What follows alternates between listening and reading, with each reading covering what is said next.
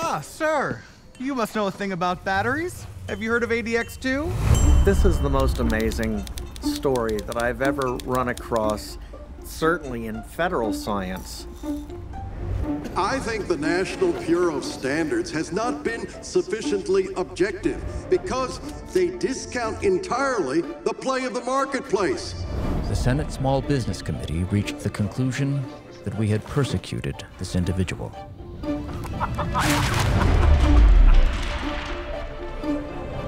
I'm gonna pour this material into every battery in the United States. The Secretary of Commerce Weeks has fired the Director of the Bureau of Standards, Dr. Alan V. Aston. Over batteries? This AD-X2 thing is almost a warning, in a way. To compromise science because of the marketplace is just suicidal. Effective. Fraud. Incarceration.